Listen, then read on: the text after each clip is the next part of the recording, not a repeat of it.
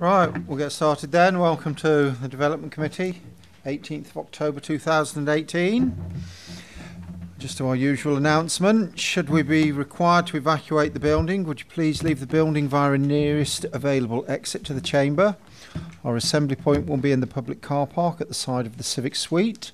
Please don't delay your evacuation by collecting any belongings.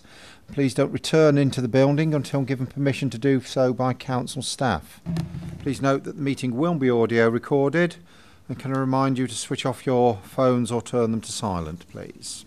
Thank you. Apologies for absence. They've been received from Councillor Mrs Hoy and Councillor Milne, and item 2, substitute Councillor Lucas Gill, substituting for Councillor Milne. Item 3, non-members attending. I can see Councillor Stanley and Councillor Gooding. Item 4, minutes of the meeting held on the 20th of September 2018. Be happy for me to sign those as a correct and accurate record of that meeting. Yes. Thank you. Item 5 is declarations of interest. Councillor Steptoe. Thank you, Chairman. Got quite a number, so please bear with me. With items 6 and 7, I'm County Councillor for Roach South and Ward Councillor for Rochford South. With reference to item 8.1, Rosedene, I'm County Councillor for Roach South, Ward Councillor for Rochford South and Barling Parish Council. Right. Councillor Arno. Chairman, I'm Ward Councillor for items 8.2 and 8.3. Councillor Williams. Thank you, Chairman. I've got a few as well. Land East of Rugby Club, item 6, Ward Councillor for that area. Airport building, I'm a member of the Airport Liaison Committee. That's it, thank you. I'm Ward Councillor for 8.1 and 8.2. Oh, sorry, 8.2 and 8.3, sorry. Councillor Lucas Gill.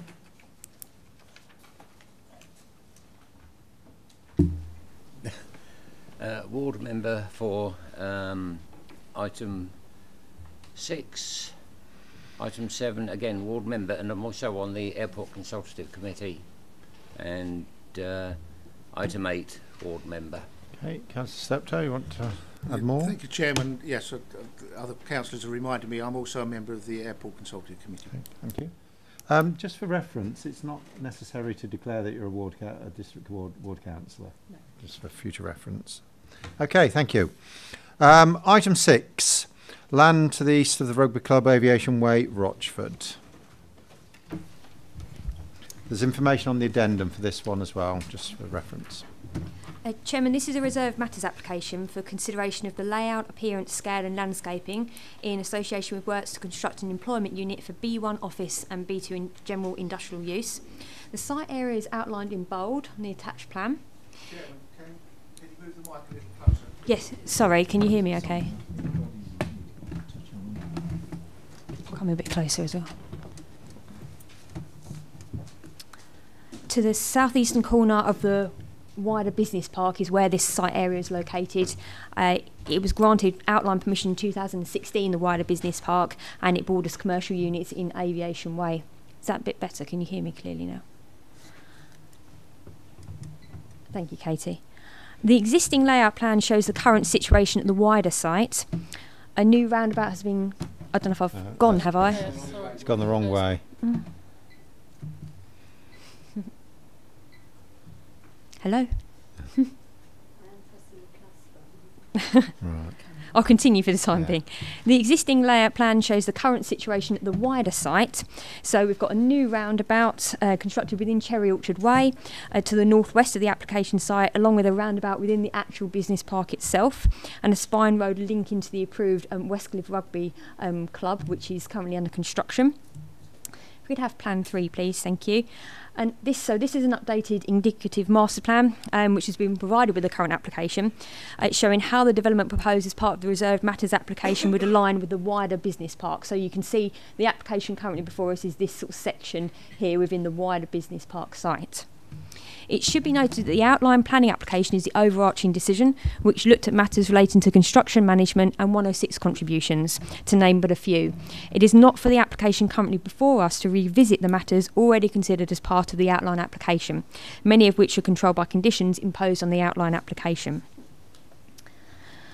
The current reserved matters proposal includes a large rectangular building in this location here, providing manufacturing, office and other ancillary space for the intended operator, IPECO. There will be two access to the site, one from the main looped spine road, so that would be in this location here, which would provide access to a parking area to the north of the building. Yeah. The other would be from the spine road and would provide access to a service yard and refuse areas. So that's this one here. That's where the service yard area would be located. Soft landscaping would also surround the site in various locations around the border. So this plan shows the intended design of the building. The walls would include metal sheet cladding in black and grey colouring installed horizontally and vertically across the elevations. The key material planning considerations are access, parking, layout, appearance, scale and landscaping. With regard to access, County Highways not object to the proposal, subject to a condition regarding visibility displays. They referred to the need for the gate control to be set back to allow a HGV to stand clear of the carriageway. The gate control was conditioned as part of a previous reserved matters application and would be addressed through a discharge of condition. The proposed access arrangements are not considered objectionable here. The parking proposal shows 226 parking spaces. The parking standards document requires 268, however such requirement is a maximum figure within our document guidance. Cycle provision meets policy and the power two-wheeler provision is slightly below the requirement, however a condition has been suggested to address this. Use of the minimum parking bays is proposed. Concern was raised with regards to this within the officer report and a condition suggested to address this. However, it's considered that as the outline design codes showed use of the minimum bays, and because the applicant has now provided what they consider to be exceptional circumstances, that use of the minimum bays would be acceptable. Members may be aware that the council lost an appeal seeking to enforce the preferred parking bays at KFC, which are very nearby, which has similar characteristics to the site before us. With regards to layout, County Urban Design have provided detailed comments. They advise that surveillance could have been improved through a change in layout and fenestration. Officers consider that the general layout arrangements for the site are acceptable here. The appearance, so the height of the building is 10.5 metres, which adheres to the design code within the approved outline application. The design includes two gently curved roof forms, so you can see that here, which adds visual interest as well as referencing the form and appearance of an aircraft hangar. The materials proposed are fit for purpose and adhere to the principles of the design code. County Urban Design Officer raises concern as the design code advises that buildings along the rural edge should reflect a more naturalistic environment through the introduction of timber and a natural colour palette. However, officers consider that the design is acceptable here. A condition requiring materials to be agreed has been attached to the recommendation. The scale is considered acceptable in terms of relationship with the wider site and neighbouring units. With regards to landscaping, a soft landscape buffer would surround the application site. Although this is not to the extent shown within the outline application, it is still considered to provide a sufficient landscaped edge here. Species mix, planting density and maintenance arrangements have not been provided, but a planning condition requiring this detail has been attached to the recommendation. Chairman, this application is recommended for approval, subject to conditions as set out in the officer report and addendum. Thank you. Thank you. We have a speaker on this, Mr. Diamond. Can you just turn the microphone on? Up to 5 minutes. I'll let you know when you've got a minute to go.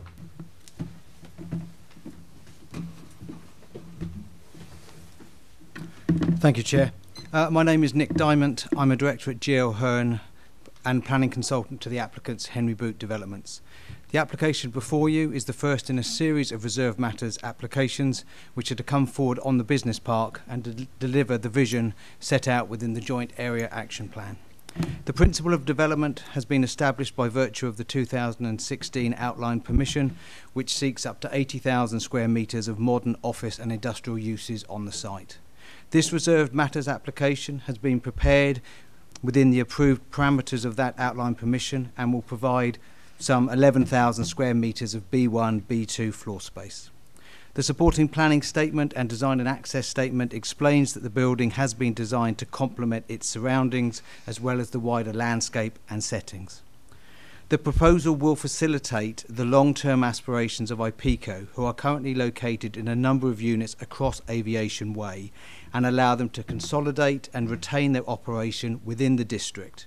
The proposal therefore specifically responds to IPECO's operational and parking requirements.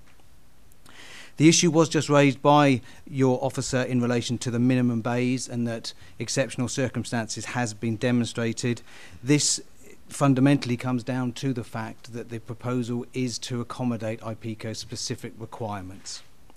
In summary, the proposal is the first phase of development on the business park. It complies with planning policy and will deliver first-class flexible employment space for a long-standing local employer. We welcome the officer's recommendation and trust that members will see fit to approve the application before you this evening.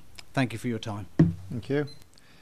Members, on page 6.1 we have some recommendations with 2 additional conditions printed on the addendums, conditions 7 and 8. Do any members wish to speak on this one? Councillor Steptoe. Thank you, Chair. With reference to the entrance onto Aviation Way, it's going to be controlled. Can officers just point out on the diagram where that's going to be located? It says in the addendum that it's a number plate recognition system. That's okay for vehicles that are registered with the company, company vehicles, etc., etc. But how will delivery trucks be dealt with in that situation? Will they need to be pre-registered before they can deliver, or will there be somebody there to actually take calls to allow people in and out? Thank you, Chair. Does anyone else wish to speak? Councillor Hookway. Yes, just a couple of questions. Is the parking area to the north of the building solely for the staff, or is it is there visitor parking spaces as part of that parking area, or are they meant to be parking in another area? As the building is adjacent to a green area, there was mention about the how the building sort of like fits in with a sort of like a neighbouring sort of green fields and stuff like that. What would normally happen to the building? Is it to do with the sort of colour of the cladding, how it blends in? Is that the issues that was of concern? We'll take those. So just in answer to the gate control query, we don't have detail with regards to precisely how that would operate at the moment in terms of delivery trucks and actual general access arrangements. That would be something, we had a condition which we imposed on the previous application that we had here, which approved that spine road. So just to confirm, this spine road was agreed as part of the previous reserved matters application. The gate control access would be somewhere in this location, but obviously now we've got the additional access here for the service yard. County Highways have said to ensure a 15-metre distance back for HGVs. But in terms of the actual how the gated controlled access, we would deal with that by the discharge condition, which would need to be addressed through the previous application. So we'd get all that level of detail agreed with County Highways as part of that discharge condition request. Questions. Oh, sorry, I didn't know if we... Go on, do you want to come back now? Chair, if I can come back on that, as we haven't got those details, can I propose that once they come in, that's done in conjunction with the ward councillors, please? Yeah. To do the other questions.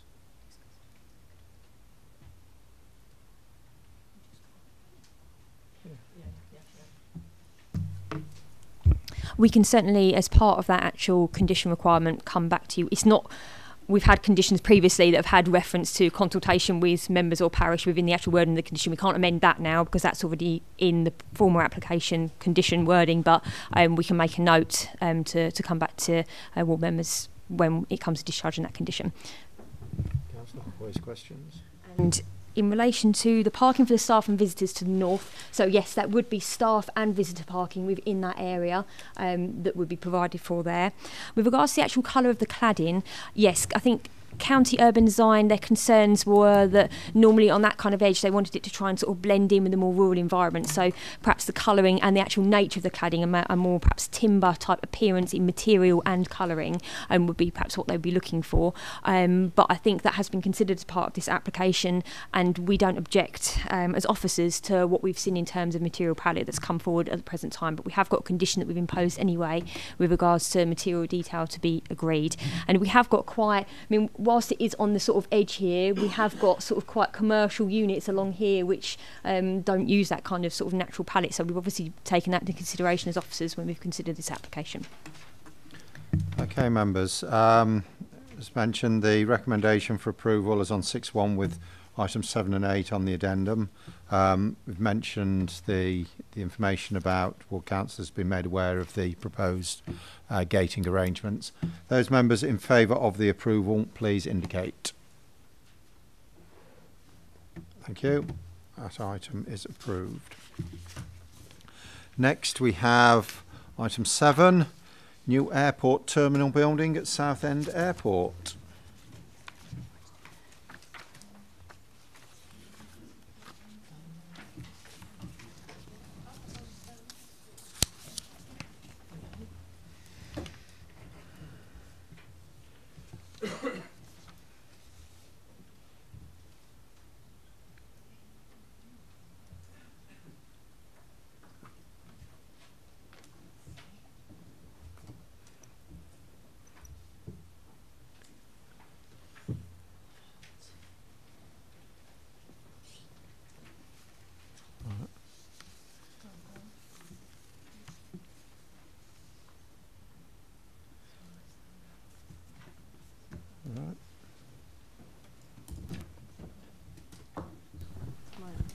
Sorry, thank you, Chairman. This application relates to the airport terminal building. Planning permission is being sought to vary condition 2 of planning permission reference number 17/00996/FUL under section 73 of the Town and Country Planning Act 1990. Condition 2 relates to the previously approved plan numbers imposed on the original consent, which allowed extensions to the northern and southern end of the terminal building. The location plan in front of you, outlined in bold, illustrates where the proposed extensions will be located. In front of you, if you can see those elevations, it just shows the front elevation, the rear elevation, and both the northern and southern elevations of the building. The variation being sought to the northern extension relates to a slight decrease in depth. The roof form would comprise a curved roof with a central area flat roof. This area flat roof would incorporate roof lights. The roof form would not be overtly visible from the highway as it's disguised by a parapet.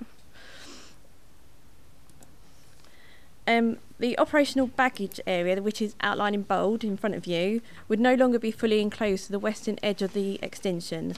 The main roof would project over this area, and an aluminium mesh screen would be erected along the western edge. This will segregate the operational baggage area from the return route area. The purpose for altering this area of the extension is due to further ground investigations established that foundations of the previously approved western elevation would impinge on the existing underground surface water attenuation tanks. Alterations are being made to the southern elevation. The southern extension is try and go a bit closer to the microphone. Oh, sorry. The southern extension is proposed to be slightly enlarged, and the roof form altered to include a curved roof with areas of flat roof bordering. This would visually enhance what was previously approved. I've done a comparison plan, which, if you can see that, you can see that the changes proposed are minor. The design and form of these extensions would still mimic the terminal building and therefore not considered to cause undue demonstrable harm. As part of this application, it was also proposed to either discharge a number of conditions or vary the wording to suit the revisions to this scheme. The discharge and revisions to the conditions are considered acceptable. The proposed development complies with policies relevant to this application and has been recommended for approval subject to the revised conditions and with all other conditions to remain the same as originally imposed on application 17/00966/FUL set out on page 7.1 of the agenda and onwards. Thank you very much. Okay, thank you. Right. Okay, Councillor Lucas Gill indicated. Thank you, Chairman. I have asked another councillor what this means, but nobody seems to know. Condition 6, BREEAM. Can you explain what that is, please? Yeah, it's the BREEAM. It tests how sustainable. There's a criteria that buildings must meet to provide a sustainable development, and the BREEAM is a criteria that just sets out this, and it must accord with that. We've got a policy in our local plan that refers to the BREEAM assessment, and the BREEAM of the actual building has been assessed if it goes ahead as good. We have a standard that it must be good or very good, and that's what it refers to, just the sustainability of that building. What do the initials stand for, We'll inform you. Have you got it off the top of your head? I haven't got it off the top of my head. No, okay. We'll put that as... Yeah. But not entirely relevant to determining the application, though. But it's about sustainability. All right, so relatively minor alterations in the grand scale of things and discharge of some conditions. Members, the recommendation for approval is printed on page 7.1 through to 7.4. Those members in favour of the approval, please indicate. Thank you. That item is approved.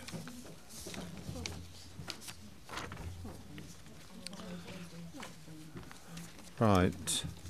Next, we move on to the first of our referred items from the weekly list, which is Rosedene Nurseries, Barrow Hall Road, Barling Magna.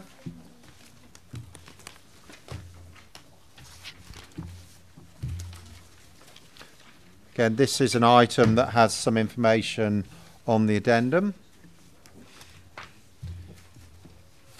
Given our problems with the IT, we're just making sure everything works before we start each presentation.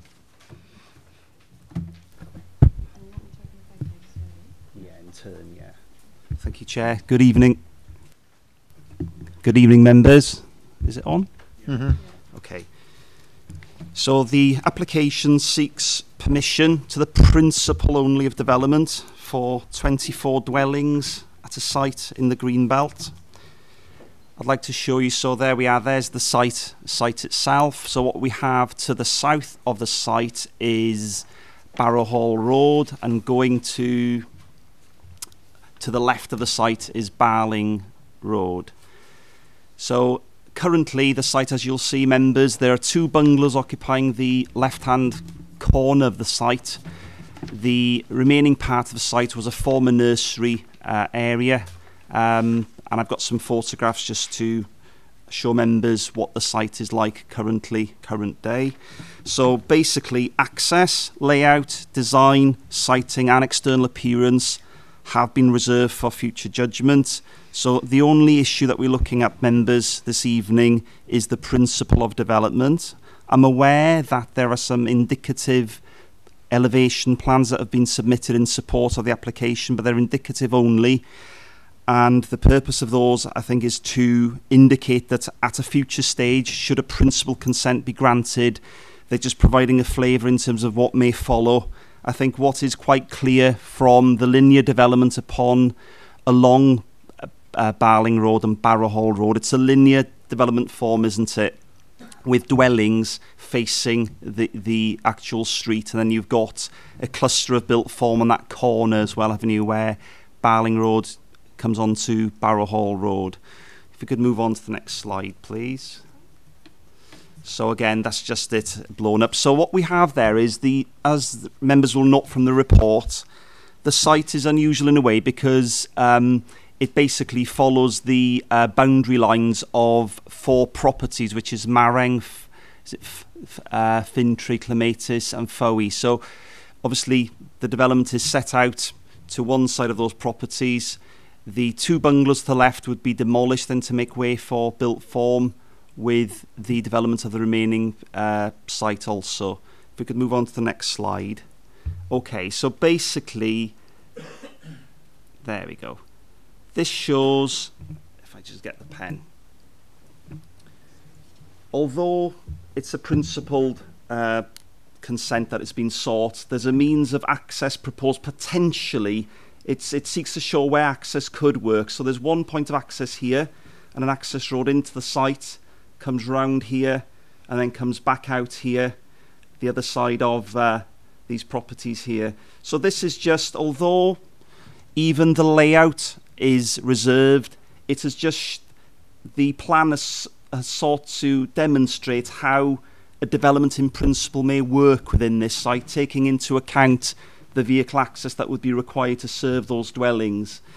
And what we can see clearly is that the area currently occupied by the 2 bungalows, there are 3 dwellings facing Barling Road, and the indicative plan at this stage at least shows that the car parking will be to the frontage of these 3 properties, practically basically reversing onto Barling Road as a means of getting out further on and back up towards Rochford and Shopton, etc. So that's just an indicative. So we must remember that this is indicative only, but it is helpful because the report, a part of the report does mention the quantum of development. So even at outline stage, it's helpful to know in terms of would it meet the principles of technical housing standards on garden areas, etc.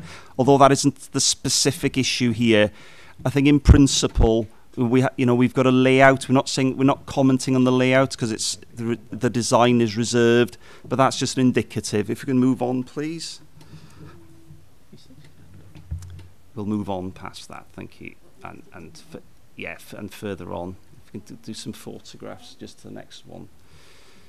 So I'm aware that you'll be looking at some photographs later on anyway, but this is the junction of Barling Road with Barrow Hall Road, and that is one of the bungalows in which one of those three dwellings I showed you on the plan would occupy. So they're quite well set back from the highway, actually, these 2 bungalows.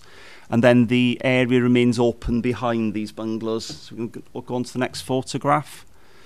So there we are, 2 bungalows sitting, and there is a hedgerow here that to the boundary of the site, which is referred to by the arborist in terms of there are early beech tree specimens within this hedge.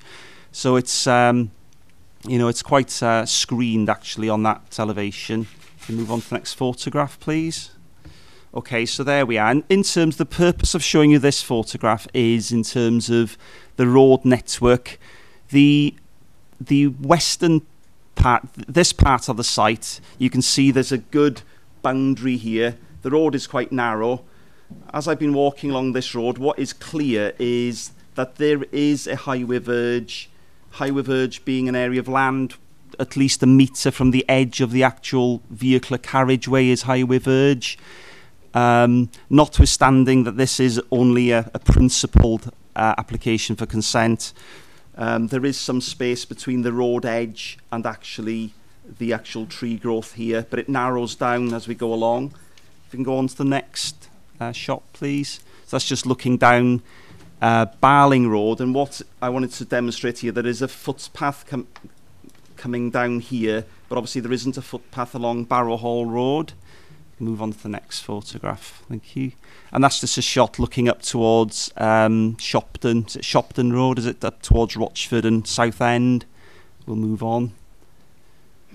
And there we go. So I'm aware perhaps you'll be looking at this road network. What is, in terms of, not particularly, I just don't want to dwell on it too much, but what actually I've noted from the site visits is that the white line in terms of road actually doesn't seem to demarc. It's not running along the middle of the actual carriageway, which may give rise to problems, but we'll move on. I just want to show you a few more photographs.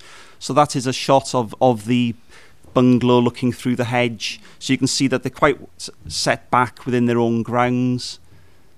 Can I have the next one, please?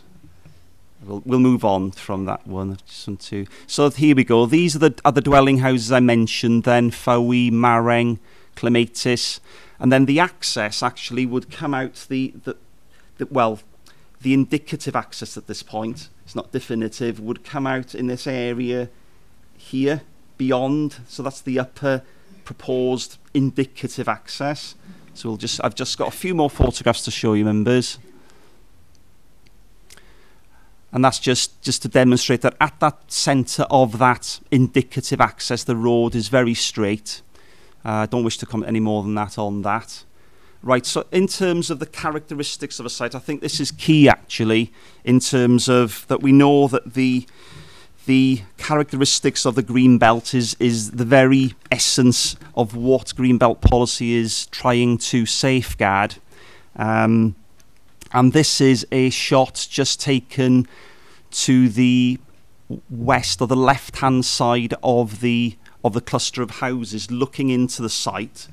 So the bungalows that we looked at earlier, they're more down here. So that gives you an idea of what the site is like now. It's quite open and devoid of any built form. So we'll just move on. And that is another shot looking head-on into the site. And then we've got this boundary here. So it's quite a sort of sizable site, obviously 0.91 hectares. So that relates to 9,000 square metres. Hectares are 10,000 square metres, so about 9,000 square metres in total. We'll just move on and wrap up on these photographs.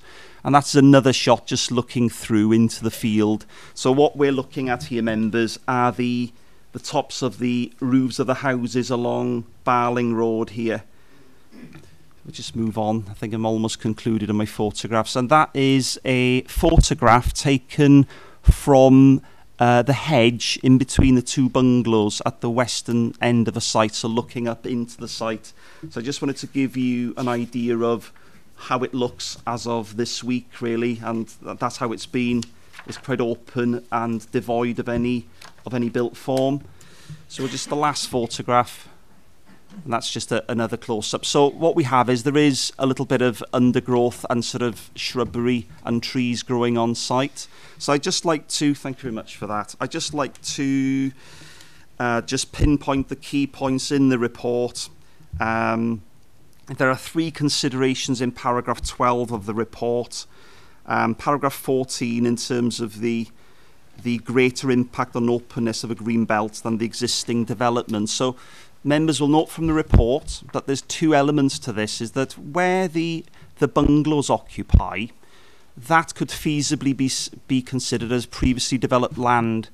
Now, I think members will appreciate from the report the relevance of the previously developed land consideration, and the glossary of the National Planning Policy Framework, what you have here, sets out the definition of previously developed land. And the conclusions in the report is, other than the site where the 2 bungalows occupy, it doesn't qualify under previously developed land, because the land, as far as the local planning authority is concerned, otherwise was used as a nursery for propagating, for growing plants, and agricultural land, as defined by Section 336 of the Town and Country Planning Act, is not does not come under previously developed land. So as a matter of the default position, this is inappropriate development in the green belt.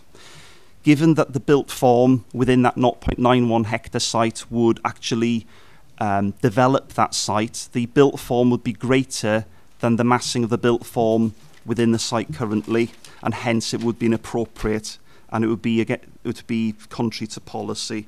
Just to conclude then, in terms of the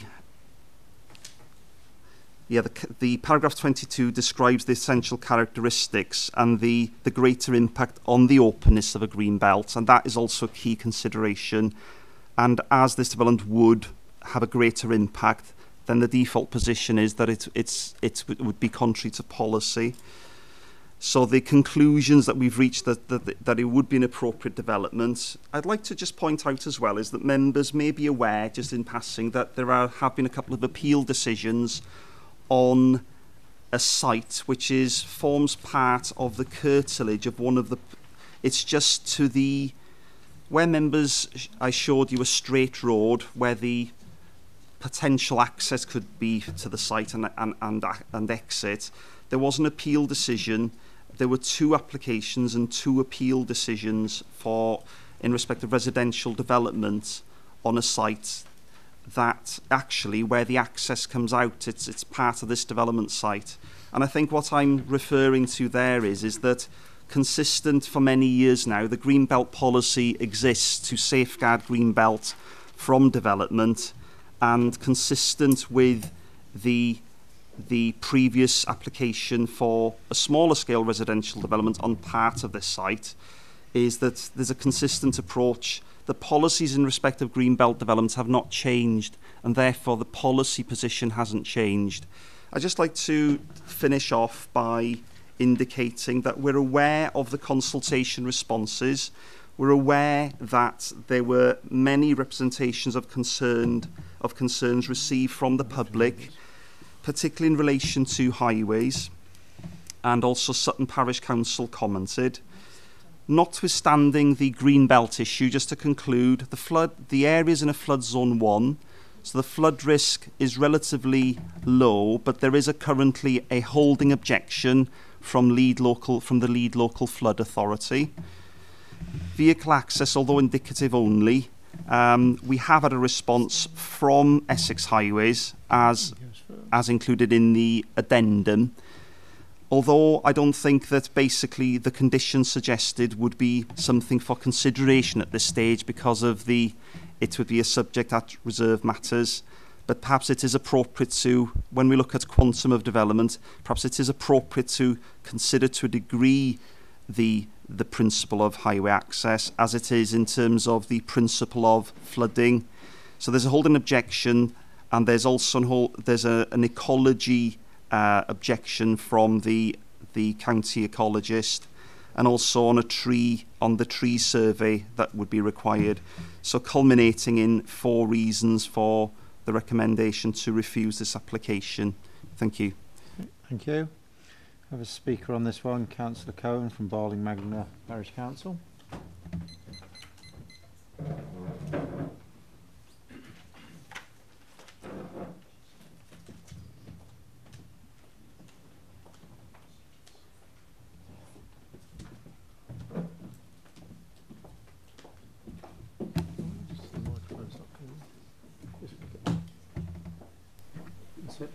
Thank you. There are many objections to this proposal, and it is not possible to do justice to those objections in 5 minutes. Those objections include, but not exclusively, the erosion of the Greenbelt, health and safety issues, an increase in the flood risk, overloading the sewage capacity, overburdening the utilities, increasing road traffic, increasing car emissions, increasing street parking, insufficient infrastructure with pressure on schools, doctors and country roads, the loss of privacy to existing residents, increased noise pollution, no account whatsoever of the impact on the local wildlife and habitat, destruction of the amazing open vistas and skies around Barling, inappropriate development out of character with the area and street scene, setting a precedent for further development. I will try and address a few of the points.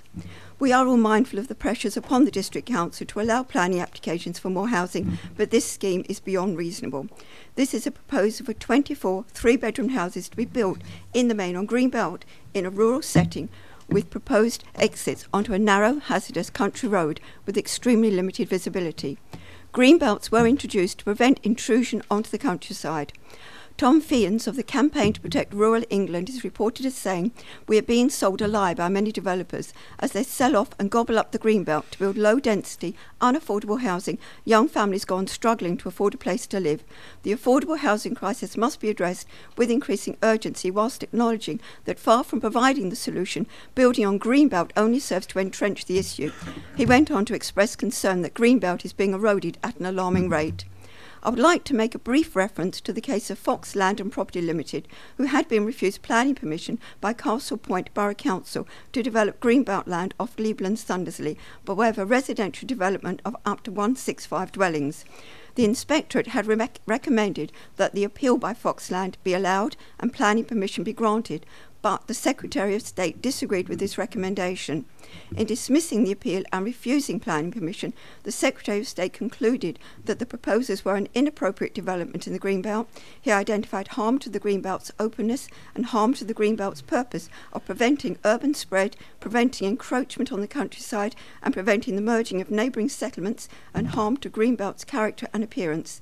This represented a considerable harm to which he attributed substantial weight. The Secretary of State was concerned that a decision to allow this appeal for housing in the Greenbelt risked setting an undesirable precedent for similar developments, which would seriously undermine national Greenbelt policy. At a conservative estimate, 24 houses means the likelihood of at least 48 cars, if not more. Barrow Hall Road is narrow, with few passing places for larger vehicles. There is no pavement, nor realistically room for one. The traffic speeds into Barrow Hall head-on into a narrow, dangerous bend, and this is where it's proposed to access the site, on a dangerous blind bend. There are serious concerns at the anticipated increase in traffic using Barrow Hall, arising from the 320 anticipated dwellings in Star Lane and the planned 120 dwellings at the Little Wakering end of Barrow Hall Road, with sole access to this site being in Barrow Hall Road. In reality, there is no safe siting for an entrance to this proposed development. There are no shops nor schools in the hamlet. There is no employment in the immediate vicinity. More houses means more traffic on country lanes, including Shopland Road, a notorious accident hotspot. Barling is favoured by walkers, horse riders, and most definitely by cyclists. Increased traffic will increase the risk of accidents and injuries to these groups. The reference to a wet ditch is Mucking Brook, which is an important main watercourse, taking drain water from the South Church side of Southend.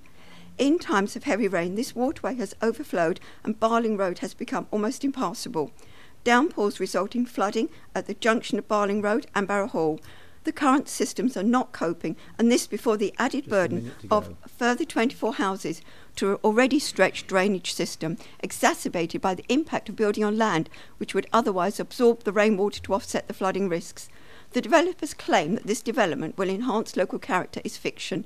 It is in stark contrast to the nearby listed cottages and will forever ruin the appearance of a pretty and appealing hamlet. The developers' claim to enhance and maintain the vitality of this already existing rural community cannot be achieved by introducing 24 houses with associated cars, traffic, noise, pollution and loss of privacy by adjacent properties.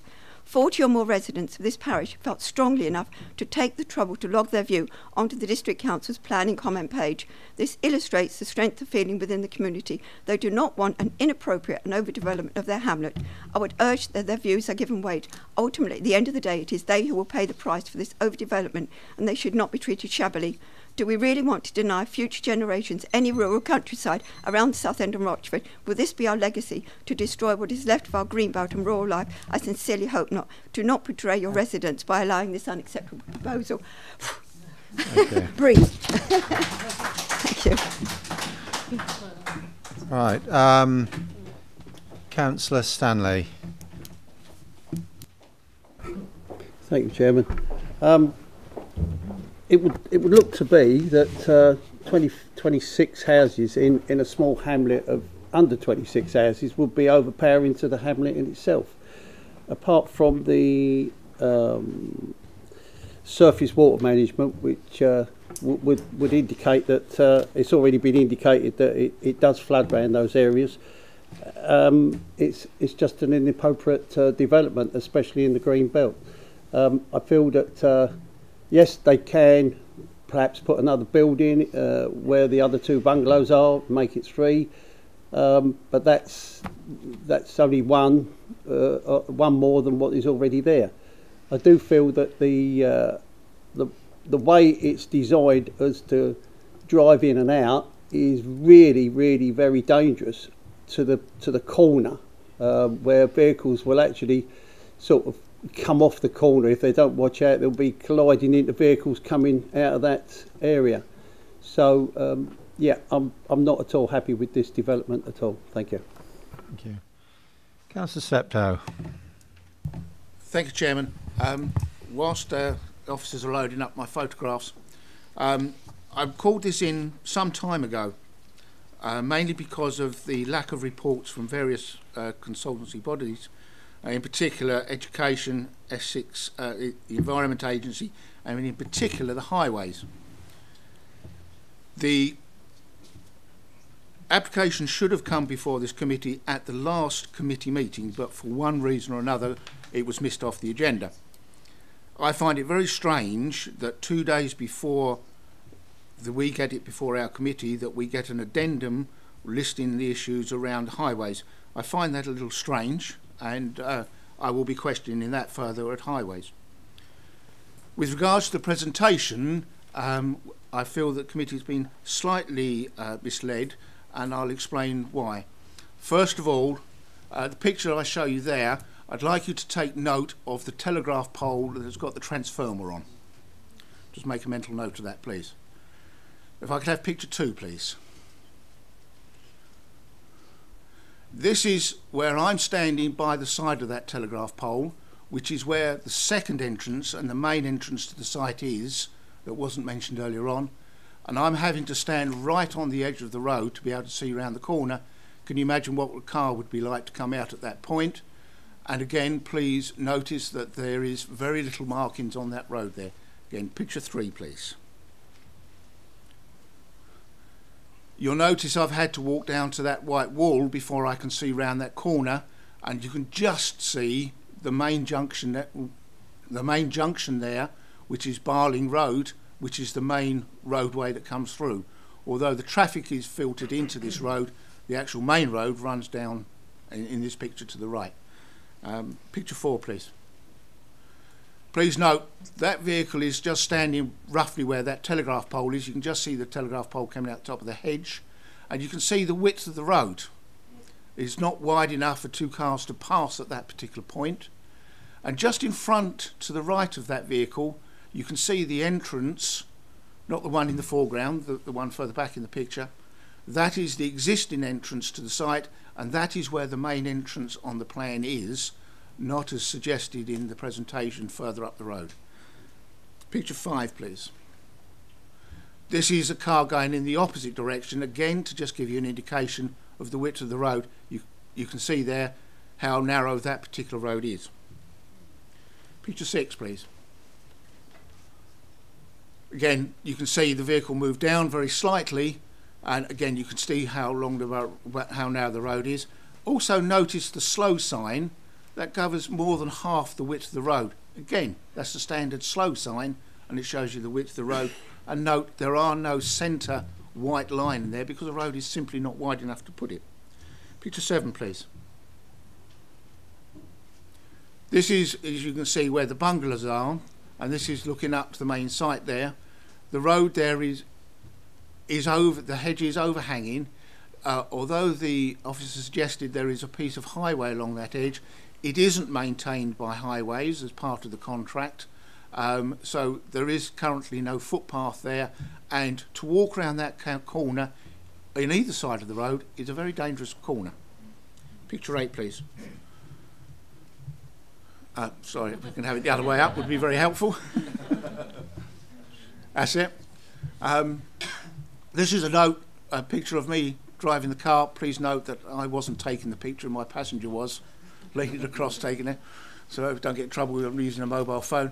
You can just see where that telegraph pole is, just in the middle of the almost in the middle of the picture there, and you can see how far I've had to come forward before I can even see where that entrance is.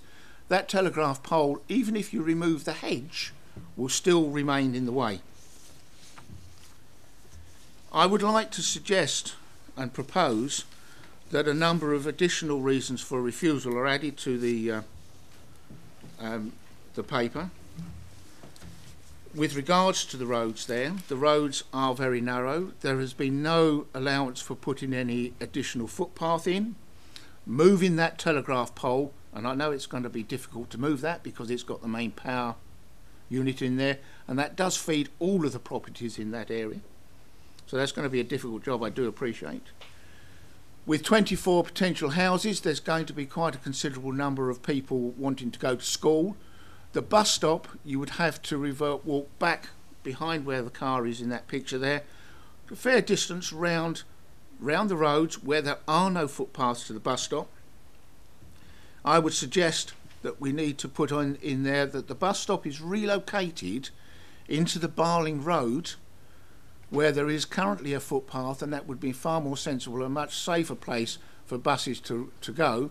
The buses don't actually come down Barrow Hall Road there, they come down Barling Road. So, and I'd also like to see a contribution towards education, because there is going to be an additional cost for the buses, etc., etc. The junior school, incidentally, is some considerable distance away, 2.5 miles, and again there will be a need for looking after the children there. With regards to the water runoff of the site, it is downhill from this point behind the car. It's quite a steep slope, and it does run quite quickly. It runs to the watercourse that was mentioned by the chairman of the Barling Parish Council. It is the main watercourse. It is monitored by the Environmental Agency, and I'm surprised that they haven't commented on this. It does take the main water feed out from the whole of South Church in Southend, comes down through our district, and it does flood quite frequently. There is a property just round the corner there fairly recently where the water ran over the road, and the water was running in the front door and out the back door, which is not the most pleasant thing in the world. So that needs to be taken into account, and I would want to see something on there with regards to attenuation tanks, control of how that water is let into the stream. Chairman, I would like to propose all of those things, and some of the wording may have to be worked with the officers, and I would also like to include all of the points that have been raised by Highways in the addendum, that they should be included within the report, because currently they are not, and that also includes the import formatives. Thanks, Chair. Thank you. Before we move on, I think we've got a few issues with some of the things that you've mentioned, because what we're looking at here is the principle of whether development should take place. Everything else is then reserved. The principle of whether highway access is possible, everything else is then reserved. So to be talking about water attenuation tanks on site, it's just not appropriate at this moment. If you look to point 2 on the officer recommendation for refusal, there's clearly a point there that describes how there is no effective surface water drainage strategy, and that's, I believe that is the appropriate level that we will be working at for the nature of this application, which is principle with all matters reserved. So would you like to come in at that point? Yeah, can I? Oh, I might need the pointing thing. So for the first one, the roads and the highways, access is not for determination. So the specific access points onto the highway, we can't reasonably put a reason for refusal together in relation to. The roads being narrow in relation to the vicinity of the site it hasn't formed a reason for refusal from an officer perspective, because county highways believe that in principle an access point can be delivered onto the highway that is safe, and it is a maintained highway, albeit with pinch points at certain points, but it operates with road traffic on it at the moment, and they would not support a reason for refusal around the highway that would serve the site not being acceptable and so detrimental to highway safety that it should be refused. The MPPF talks about reasons for refusal in relation to highway where highway impacts are severe. So the difficulty we would have there is that the Highways Authority wouldn't support that reason for refusal. In relation to the road being narrow and the footpath and the considerable number of people that are using the site because of the quantum of development that's proposed, and the journey on foot to the bus stop not being ideal, I think we could potentially work those elements into reason for refusal 1, which does reference, although it's mainly concerning the green belt, it references the site not being a sustainable development, being located in a rural area, not part of an existing residential settlement. So I think those elements of, you know, the sort of journey to the bus stop not being served by a proper footway, and the other couple of points I just mentioned, we could perhaps work those into reason for refusal 1 and it support that reason. In relation to specifically the bus stop being relocated, I think at this stage we are as officers looking for, well, we're recommending refusal on quite, you know, 4 grounds that are, you know, pretty well substantiated. And I think the bus stop, the proximity to the site and the not the footway not being acceptable is probably as far as we can go. We're not really looking for this development to get approval. We would be confident at an appeal that an inspector would kind of go with our reasoning. And on that, the bus stop being relocated is therefore perhaps something that you'd look for if we were actually going to get, we're looking for approval.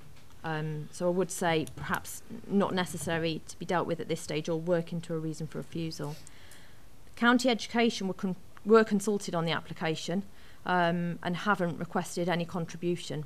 So that leaves us in a difficult situation in terms of putting a reason for refusal together around the lack of an education contribution, because we haven't been told by the authority responsible for school provision in the district that that's necessary and reasonable coming from this development. So we might have a view on that response or lack of a response, but it would be very difficult for us as the local authority not responsible for education provision to formulate an argument robustly at appeal, because the inspector would want that put robustly, that we could ask for that here. So again, I don't think on this occasion we could look at that. And then the flood risk, I think, is adequately dealt with in reason for refusal 2. So that does talk about the fact that the application hasn't demonstrated that the surface water can be effectively dealt with, recognising the issues of flood risk at the site from surface water drainage. In principle, the land is flood zone 1, so at the lowest level of flood risk, but we are still not satisfied that they've put together a surface water drainage strategy, even at the outline stage, that demonstrates it wouldn't increase flood risk elsewhere. So I think that is all worked into that reason for refusal 2. Okay. Having listened to the officers and yourself, Councillor Steptoe, I think this is the crux of what, and the bulk of what you were saying was around highways. So I think it's for you to determine whether you want to push on the highways reasons that you mentioned, knowing that county highways are unlikely to support at this point. Please. Chair, if I may come back. I think there's a number of items there that could go forward as an informative, because the nature of this particular site, I don't think this will be the last time we see it.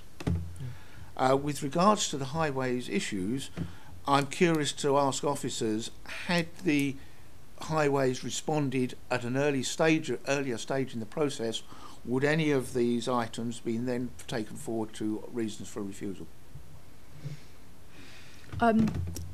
So I think we can note down for information and for any further application the points that were raised, and certainly we can work in a couple of the items I mentioned in respect of reason for refusal 1 to support that, the fact that we don't consider it a sustainable location, but the sort of rather late response from County Highways is not ideal, but in this situation it wouldn't change officers' view in that because the site is served by a highway, an adopted highway, it's not a track, it takes vehicular traffic from the surroundings. Okay, this would increase the amount of vehicle traffic using that particular location, but an access could be provided that was safe. And so county wouldn't support that reason for refusal. So the timing of that response being received hasn't changed, has had no impact on how officers would view that. Okay. then I would like to see them go forward, the items to go forward as an informative, because as I've said, Yeah. this is not going to be the last time we see this application. It's going to come bouncing backwards and forwards to us for some considerable Thank you. time, I believe. Councillor Hookway. Thank you, Chairman. I'd like to concur with many of the points raised by Councillor Steptoe. I just would like, for clarity, because we've got the indicative map up there, just to point out what I believe was a mistake in the original report. As I see it on that that drawing there, the access point is to the west of the properties that were mentioned, the 4 properties, and in the presentation, the officer showed that the preferred access point was actually in the photographs was indicating it was to the east. Yes, it's actually nearer to the more dangerous aspect of the road there, nearer to the bend, and I think Councillor Steptoe's photographs and his description demonstrate that. This raises the issue where I do have to wonder what planet county highways are on. You couldn't find a more dangerous access point onto a highway, and this is my opinion, not just as a councillor but also as a licensed taxi driver who regularly uses this route and has to come across vehicles coming in both directions, where individuals do have to give way to each other because of the insufficient width of the carriageway there. It may be an existing carriageway, but I would imagine if there was anything that was likely to be built there, from scratch, it would never be built to the conditions that that exist presently, and I think that that it does need to be raised, and I back the informatives that Councillor Steptoe has raised, that this does need to be in our report, so that any future applications that come forward, that there's a background to this. Yep. Thank you. Okay. Councillor Griffin.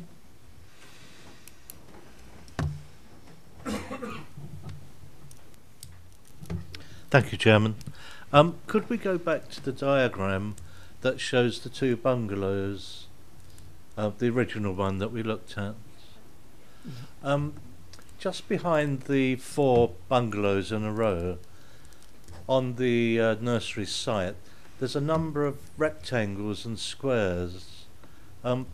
What were they, or what are they today? Here. Yes. Go on, yeah. As far as I'm concerned, there's what were they in historic times. There were former glass houses, growing, propagating sheds, but there's absolutely nothing there now. They're all demolished now. That's right. Thank you. Councillor Lucas Gill.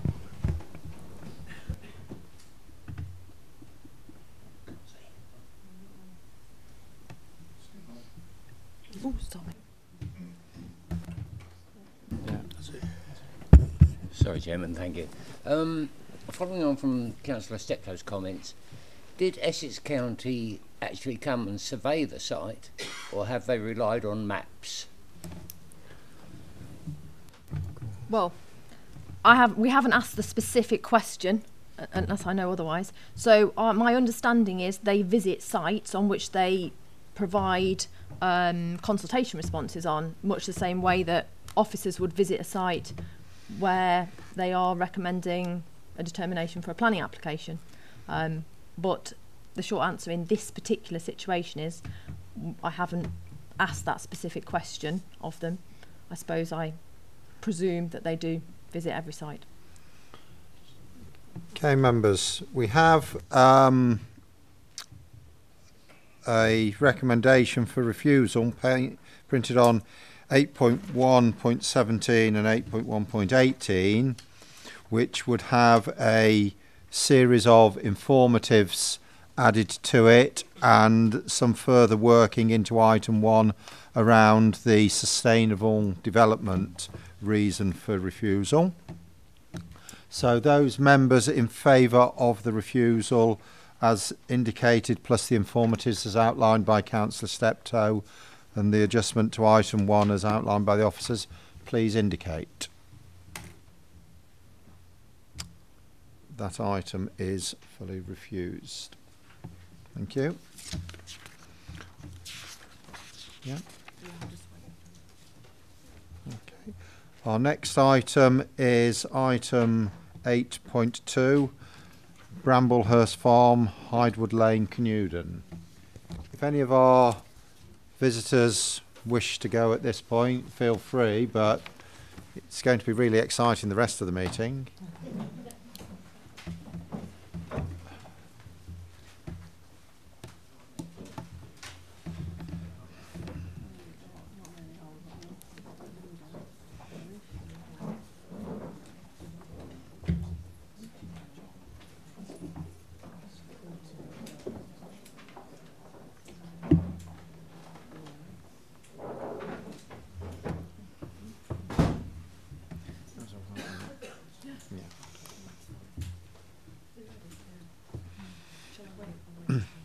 Chairman, I think that's actually a third of the population study.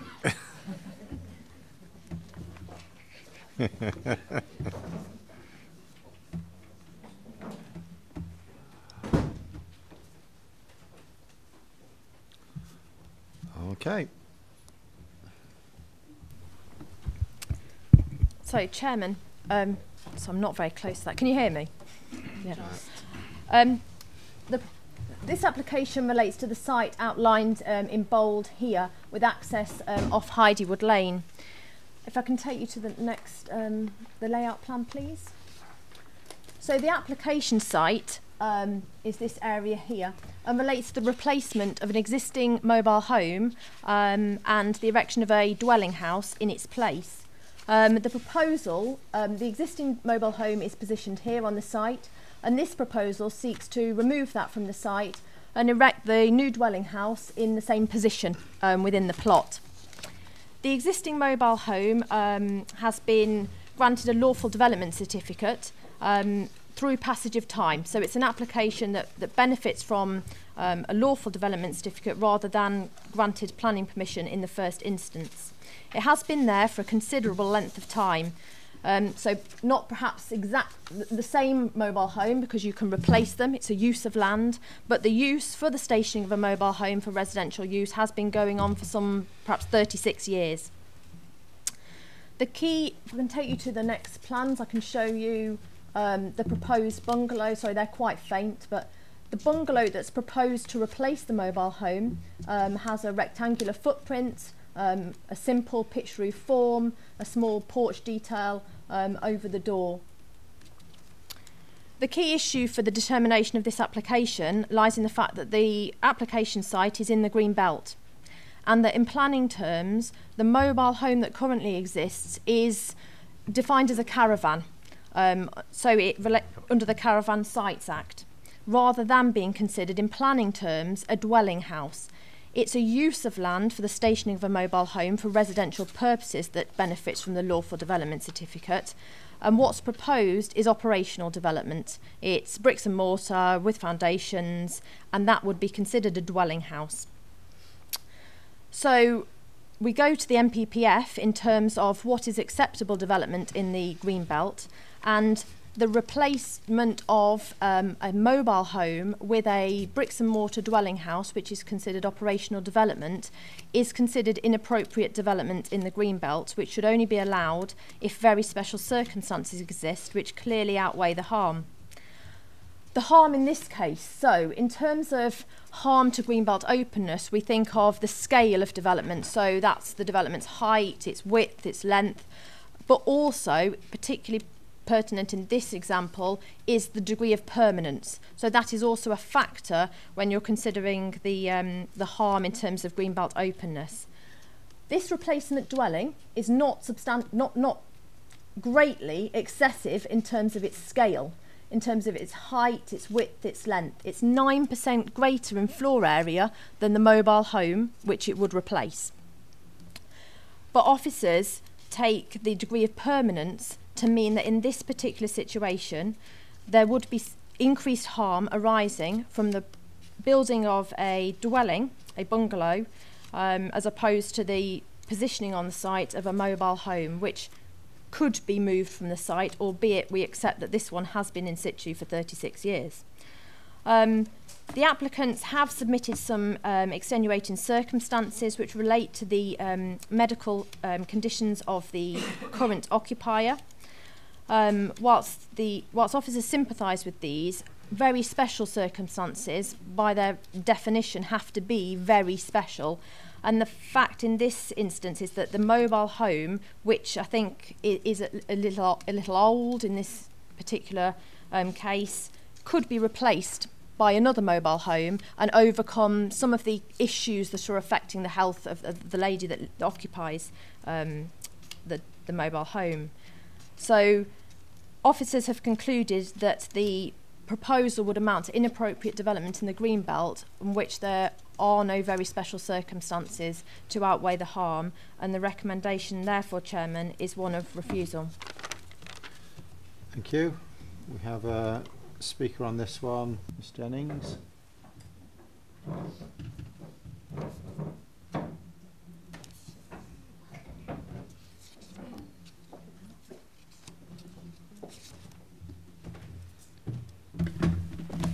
I'll let you know when you've got a minute to go. Thank you, Chairman. My name's Kate Jennings of Whirlage and Knott, and I'm the agent for the applicant. The applicant, Mrs Buckingham, has been residing on the site at Bramblehurst Farm since 1982, when the pig enterprise was first established.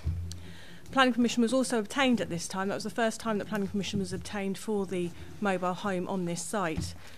The mobile home on the site has been in situ in the same spot, but it was replaced in 1995 after a fire. But throughout this time it's been Mrs Buckingham's home. The agricultural activity on the farm ceased in 2001 following the pressures from the general decline in pig prices leading to the loss of a contract, and then the outbreak of foot and mouth disease, and very, very close to home, meant that it was no longer viable to rear pigs on the site. Mrs Buckingham remained living on site, and in 2017 a certificate of lawfulness was granted by RDC for the continued occupation of the mobile home. The original permission was a temporary permission tied to the agricultural use, but as I said, the agricultural use ceased for reasons beyond her control.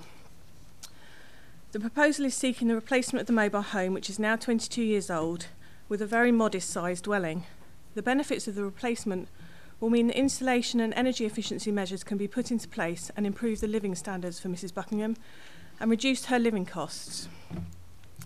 Mrs Buckingham is retired and also has health issues which do not benefit from the damp and drafty conditions she is currently residing in, and this application was supported by a letter from Mrs Buckingham's doctor, who confirmed a permanent dwelling would be much more beneficial to her health. We are in agreement with Rochester District Council officers that the mobile home is not a building by definition, but it is a temporary structure. But it's a temporary structure that has permanent permission to be on site without any restriction. The Council have confirmed that the current caravan can be replaced with a similar or larger caravan, rather than allow a new bricks and mortar dwelling. The size of any replacement caravan in this situation is controlled by the Control of Caravans Act 1960 as amended by the Caravan Site 1968.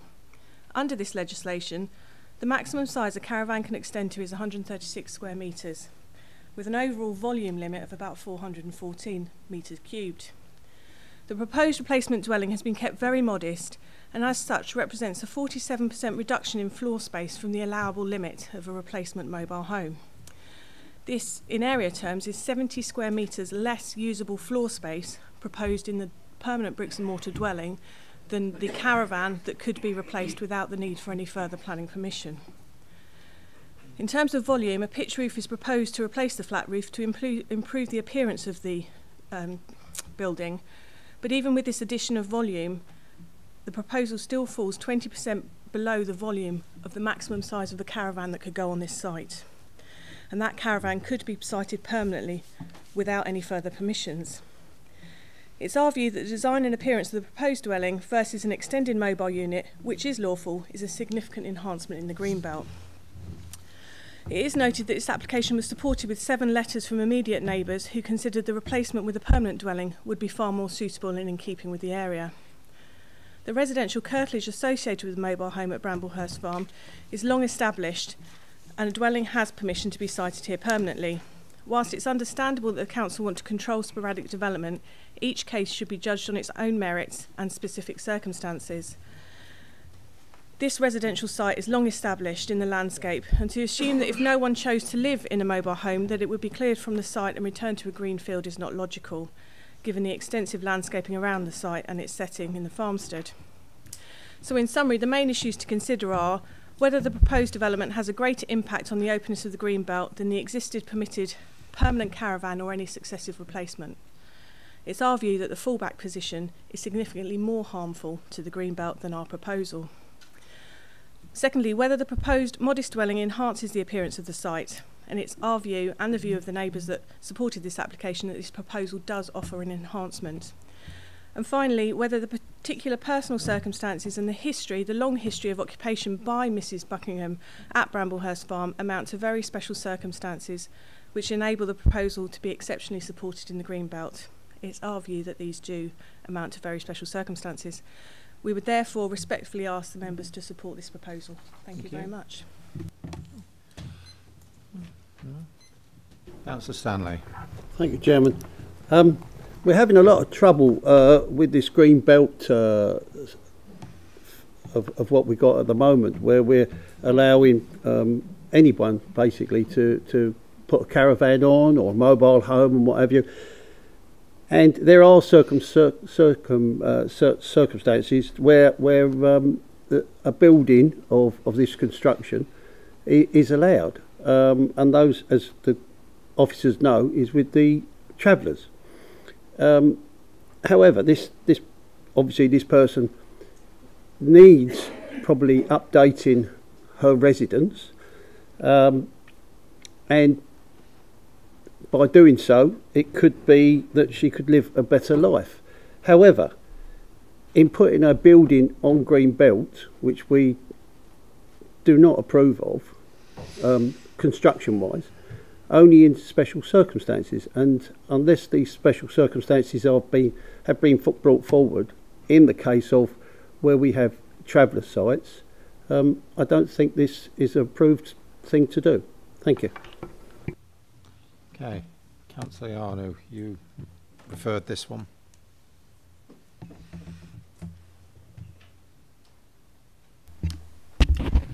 Chairman, can I come back later in after the discussion? I think you are the discussion. No, after the members' discussion. Oh, right. Okay, Councillor Weston. Yes, Chairman, just a couple of questions. First of all, I understand there was in some of the report, there was an Rochford District Council did an unlawful site in the caravan, and then somewhere along the line, a few years down the line, it was lawful. Can you just go through that again with me, please? Thank you. I don't know if it helps, but if you refer to page 8.2.4 at the bottom of your committee papers, and then paragraphs labelled 7 to 12, that sets out the relevant planning history. So I'm not sure whether that sort of helps and answers your question, but we're dating back to sort of 1982 when we first looked at the siting of a mobile home for an agricultural worker. We then go into 84, renewing that permission. It's then approved in 1996, subject to a condition, and then in 2017, the lawful development certificate was granted for the existing use for the siting of a mobile home for residential purposes.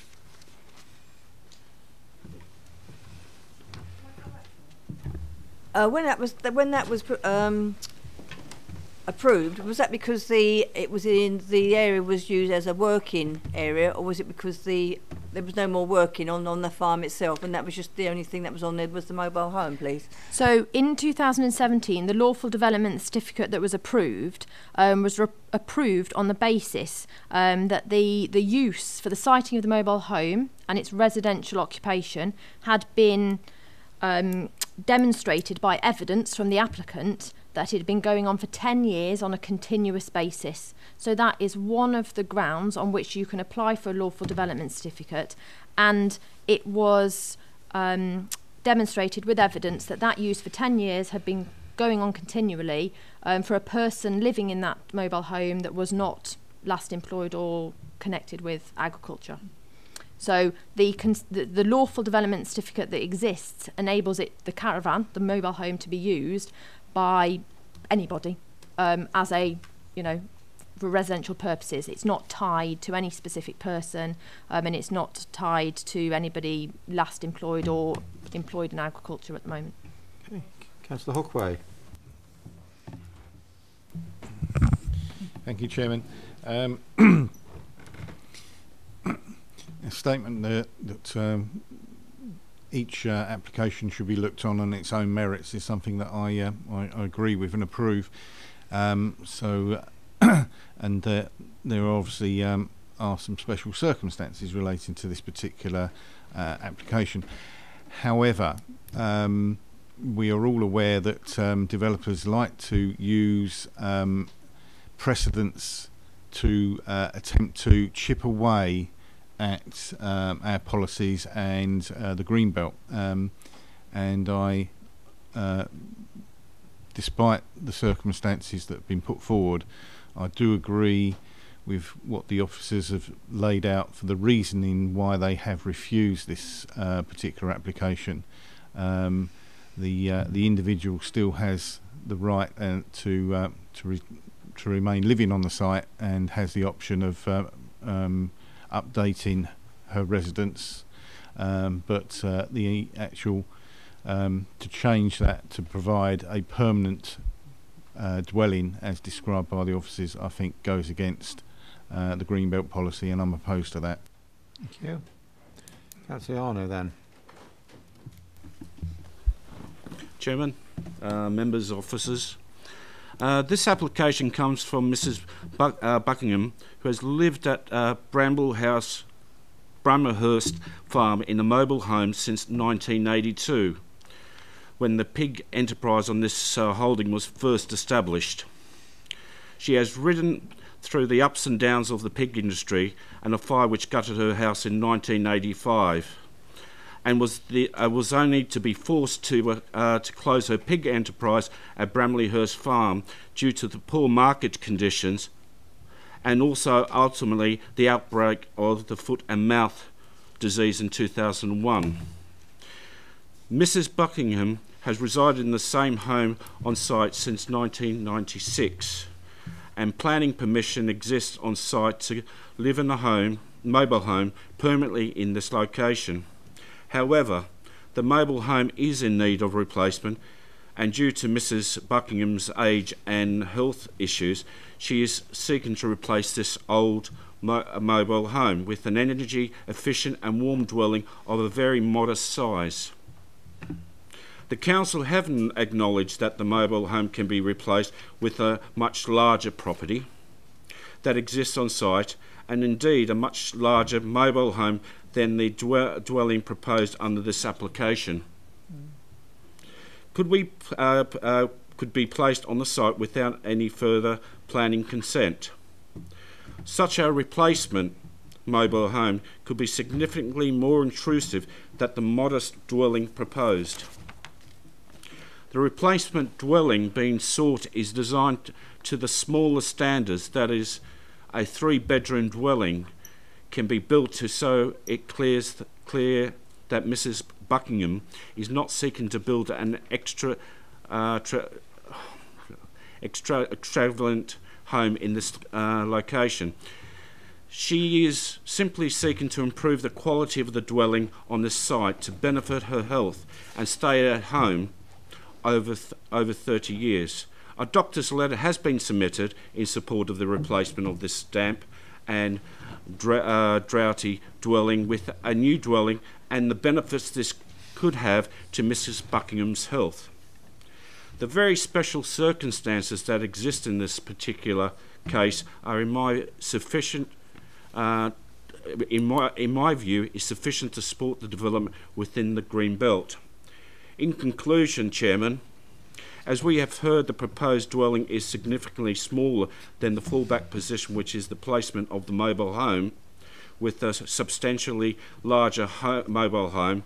The proposed development is some 20% smaller than the bulk and mass that can be lawfully pulled onto site in the form of a mobile dwelling. The replacement with a smaller dwelling will have a much less impact on the greenbelt, and further development can be controlled by the removal of permitted development rights. The residential curtilage is established and lawful on this site. This proposal does not extend beyond these established boundaries, so there is no impact on the openness of the greenbelt in this location. Thank you. I think this is a really finely balanced one from my side of things. Certainly the principle of someone living there, that's established. It's what they're going to be living in. There's no question that this particular property is ready for replacement. We do have to be very careful about precedent and the potential impact of that around the district. I think there are some special circumstances here that protect us from precedent being used if we were to allow this, in that the length of time that this site has been used for residential accommodation, clearly demonstrated, is very significant. And without question, this is a modest property, just I think it's 9% bigger than what's already there. But on the other hand, people are talking about mobile homes as if they're a substandard product. Nowadays, mobile homes do meet current energy standards. They have to. Their lifespan is in excess of 40 years. They are very good, very expensive products. And it's quite true that a very much larger one could go on this site than the actual proposal that's before us. But members, it is for us to use our judgment to make a decision. So at this moment in time, the reason for refusal is printed on page 8.2.11, which is a refusal in terms of Greenbelt, and it is a balanced judgment that our officers have come to and supported. So we need to take a vote on this one. So those members in favour of the refusal as printed on 8.2.11, please indicate.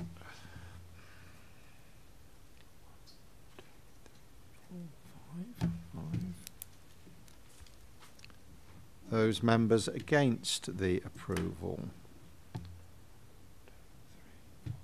6. Right, I'm abstaining on that one. So that item is not refused. So Councillor Yarnow, would you like to make an alternative proposal?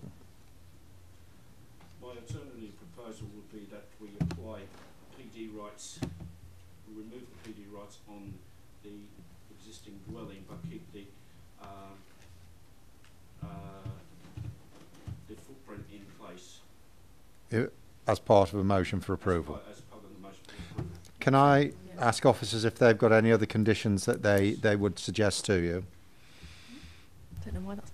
Yes. So if members are looking for a motion to approve the application, officers would suggest some standard conditions and also some conditions that would satisfy some aspects of Council's policy with relation to development in the Greenbelt. So we would seek to ask you to consider the standard time condition. That's a statutory requirement on any application. Another standard one that we build in accordance with the approved plans, that's standard. that the materials and finish is agreed. That's a pretty standard materials condition. That we provide 2 parking spaces on the site in perpetuity. Again, for any residential dwelling, that would be a requirement, and it's not something that I don't think they can achieve. And then the council's Greenbelt policy, in terms of dwellings, looks to remove permitted development rights for extensions, and also for outbuildings. And finally, in this specific circumstance, we would consider it pertinent to put a condition on requiring the removal of the existing mobile home from the site in its entirety. We've suggested within 3 months of the occupation or final construction of the new dwelling. That's just to avoid essentially a situation where you have both, because they might want to just move it slightly to begin with so that they're building in the same position on the site, so somewhere to live. Thank you. Yeah. Oh yeah, sorry. Yeah. With regards to the 3 months period to remove the dwelling, could that be extended, because whether the 3 months will be sufficient to remove the dwelling?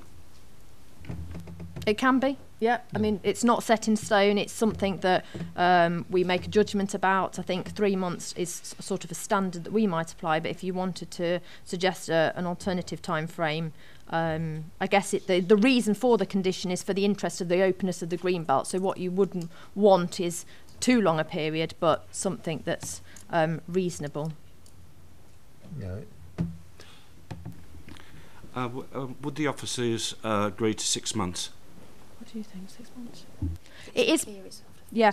I just wanted to, I mean, we're saying 3 months from first occupation of the dwelling house. So essentially, you've got your dwelling house constructed, yeah? So we're not saying from first, digging in the ground. So you've essentially got the dwelling house built and ready to occupy, and then we're saying all they need to do is arrange for the mobile home to be removed. Could I just ask, did you have a seconder for that motion? Yeah, that's seconded. Okay, Councillor Wilson. Thank you, Chair. Could I ask the officers, given that the resident in the mobile home has got permission to live there, is that granted to them personally, or is it to the site? It's a site. It's a site. The site. It's a site, yeah. Okay. Sorry, one last point, I think. I think officers would need to be clear about if there is a motion to approve, what the very special circumstances are, because that would need to be put onto any decision that we issue, if that motion were carried. Elaborate, please. The circumstance will be Mrs. Buckingham's health, as with evidence from her doctors, and the sustainability of the non-sustainability of the existing dwelling. Okay. Okay, thank you. So we have a motion for approval with the conditions outlined by the officers put forward by Councillor Iano, second by Councillor Mr. Shaw. Go on then. Thank you, Chairman. Can I just ask the officers if they feel that those reasons are appropriate?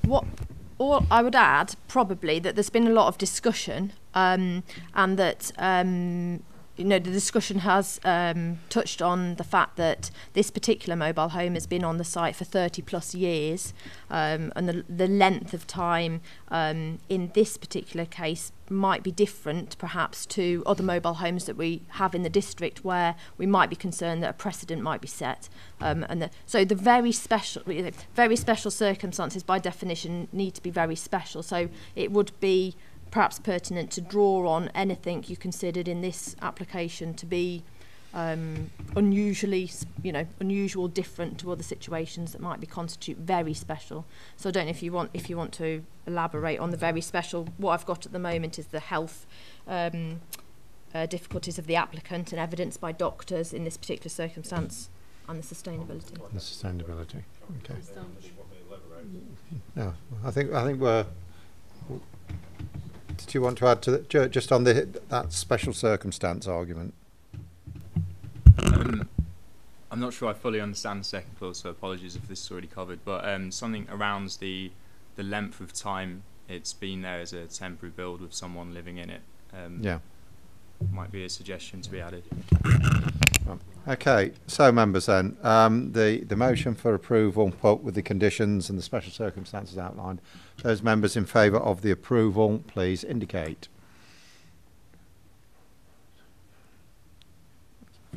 Those against? That item is approved. Thank you. Our last item this evening, referred item, Scaldhurst Farm Lock and Road Canewdon. Does anyone else want to go?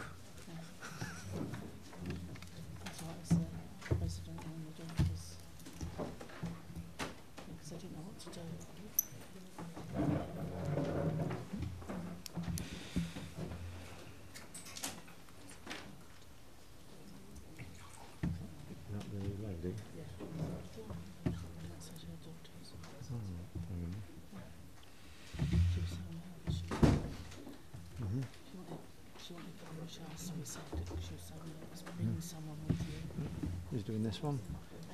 Oh, well, again. Right. Cool. Thank you, Chair. So, in essence, this application seeks to remove condition 5 on an approval granted on the 22nd of June 1984, and as on page 8.3.4, the condition specifically stated as follows, which is the section paragraph 14. So, notwithstanding the provisions of Article 3 in Class 1, Schedule 1 of the Town and Country Planning Development Order 1977, the dwelling shall not be enlarged or altered without the prior approval of the local planning authority. Just to clarify, if this condition were to be imposed modern day, it would refer to Classes A of Schedule 2 Part 1 of the General Permitted Development Order. So that was the relevant legislation at that time. Now, fundamentally, as members may have picked up from the report, in terms of the issue of removal of condition, one has to consider what was the reason for imposing the condition in the first place. So there were very special circumstances which justified the replacement dwelling in the first place.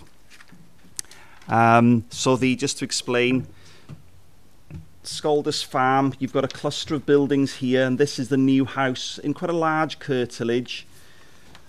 We're not sure of the origins of this building here. We have a photograph of it, but this is the house here in open countryside. If you can move on to the next slide, please.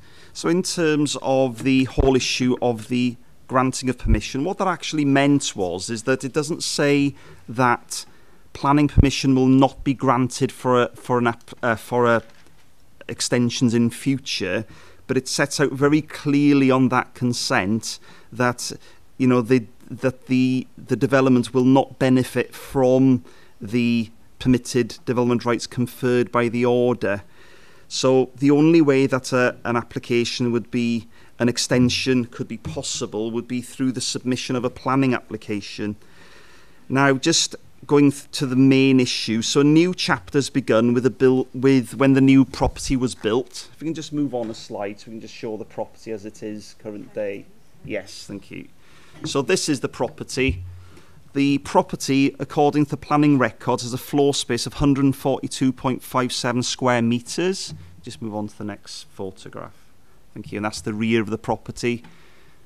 And then, yeah, there we go. And that is the large building at the rear. We're not too sure of the origins of that building. There is some site history on here. And what I would say is, in terms of Scaldhurst Farm, I think the site history relates to the cluster that is Scaldhurst Farm, and this obviously is a new development as a replacement for the bungalow. What actually is quite telling here is that members will note on page 8.3.3,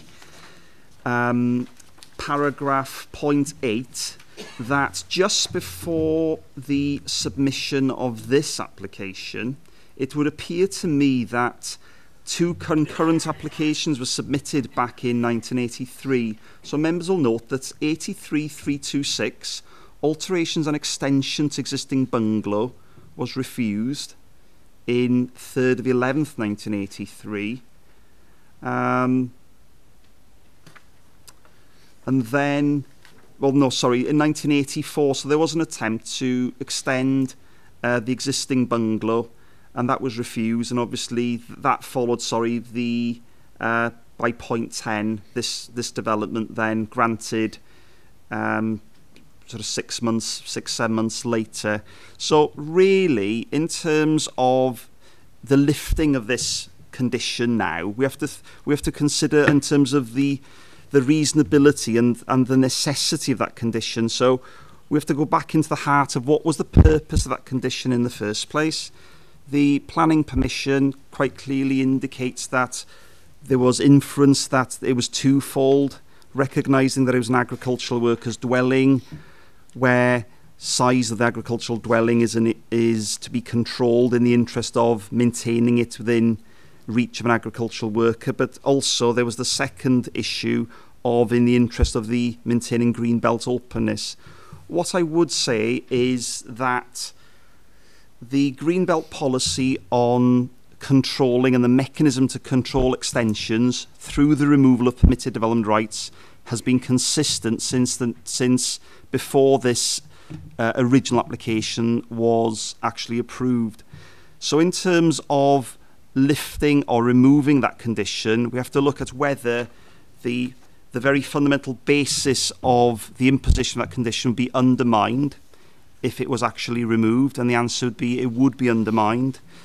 Current policy, the green belt in terms of its location hasn't changed, and policy really hasn't changed in the mechanisms it applies in terms of controlling further development subsequent to the initial development approved. And that is reflected actually in policy DM21, replacement of existing dwellings. And it's so the policy over 30 years later is still consistent, and members will note from the development plan DM21 the planning permission for replacement or rebuild of an existing dwelling will be conditioned with drawing further permitted development rights relating to the extension of the dwelling or provisions of outbuildings within the curtilage of the dwelling. Actually, just to clarify, this the withdrawal of permitted development rights on the original consent does not withdraw Class E development, which is buildings within the curtilage of a dwelling house. So there is no control on having a garage within the curtilage, but it controls actually what is currently Schedule 2 Part 1 Class A alterations to a dwelling house.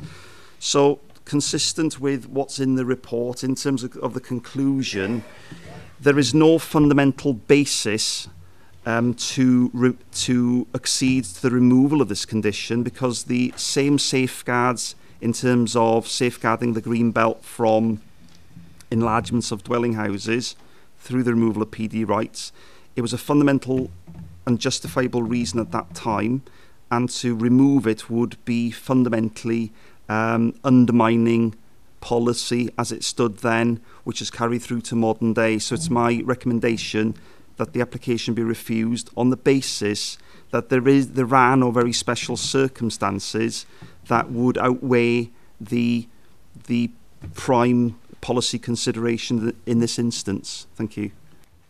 Councillor Stanley. Thank you, Chairman.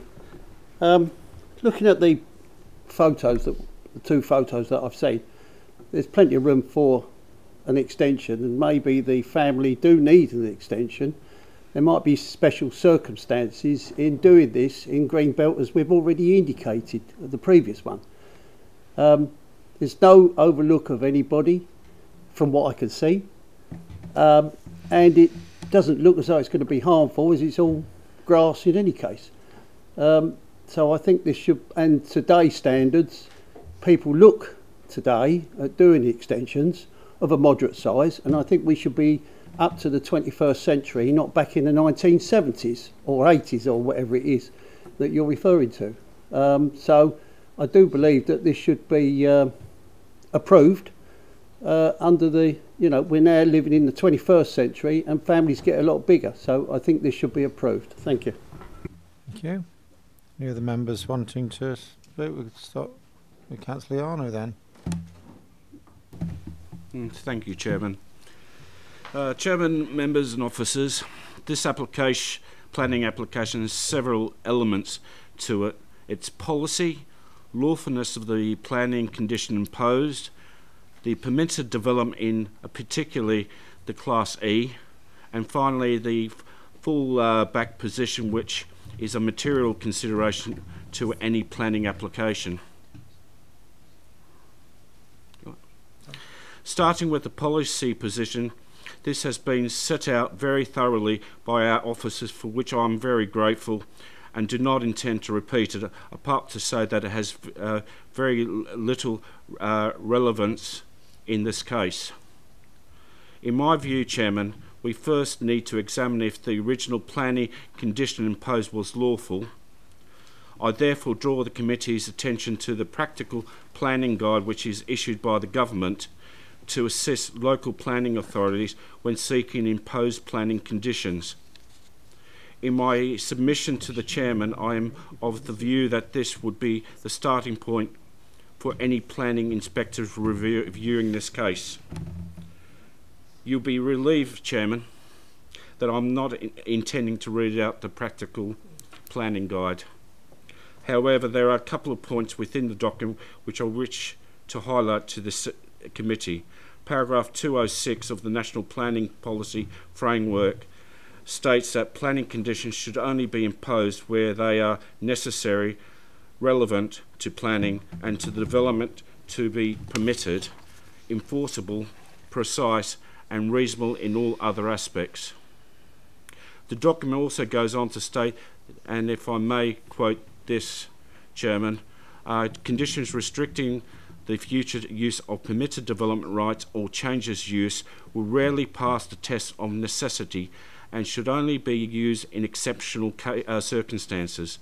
The scope of such conditions needs to be precisely defined by the reference to the relevant provisions in the Town and Country Planning General Permitted Development England Order 2015, so that it is clear exactly which rights have been limited or withdrawn, area wide or blanket removal of freedoms to carry out small scale domestic and non-domestic alterations that would otherwise not require an application for planning permission are unlikely to meet the test of reasonableness and necessity.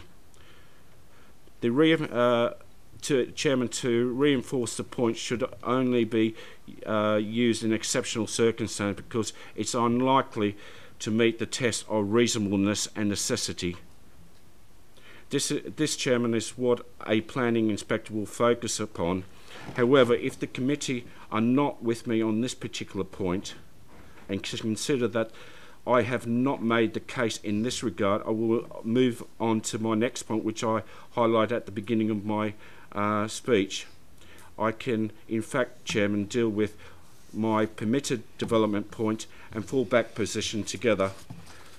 When planning permission was granted for a replacement dwelling known as the Scarlethurst Farm, it is quite clear on the face of the decision notice that permitted development was only restricted to the main dwelling house. What are the implications of this? Well, the implications are these. Under Class E of the General Permitted Development Order of 2015, the owners of Scarlethurst Farm can construct a substantial building only a few feet away from the rear wall of their dwelling house, subject to it being no higher than 4 metres if it is a pitch roof and doesn't take up more than 50% of their garden area.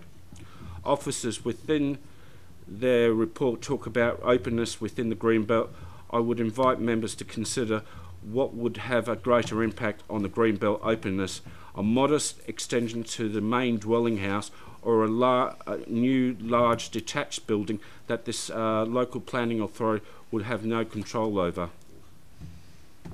This, Chairman, is the planning fallback position of the owners of Scarlethurst Farm, which is a material planning consideration. In my conclusion, Chairman, my final point is this. The current dwelling on the site was a replacement dwelling for the original farmhouse, which was constructed prior to 1948. It must follow that as the original farmhouse dwelling was constructed before the Planning Acts were introduced, permitted development was not restricted. Therefore, Chairman, the same should apply to its replacement, and therefore I strongly recommend to the committee that the planning permit is granted for reinstatement of permitted development rights to Scudhurst Farm. For my motion, therefore, Chairman, is one of approval. Councillor Hookway. Thank you, Chairman. It would seem from my interpretation of Councillor Liniani's argument is that the planning authority was wrong in its making its conditions when the building was replaced some 35 years ago. However, the officers have argued the case that they were just following our policy and Greenbelt policy, so I can't see how that argument stands up. And it would seem that this is another issue about whether we set precedent with development in the Greenbelt again. I'm duty bound to point out that on the last item we did allow a replacement building based on very special circumstances, and we specifically just took away, ensured that permitted development rights in the Greenbelt were removed.